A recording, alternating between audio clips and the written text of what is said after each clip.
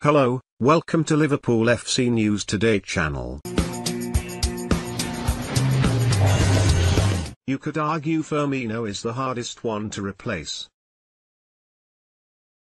That complex link, shadow 9 role he plays. You have to get a more specific type of forward in there to replace him.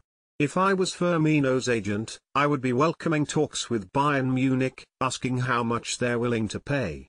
Bring that information back to Liverpool and discuss a pay rise. They can ask Liverpool to match or better Bayern's offer. If I'm Liverpool, I'm going to give him a pay rise and keep him at the club.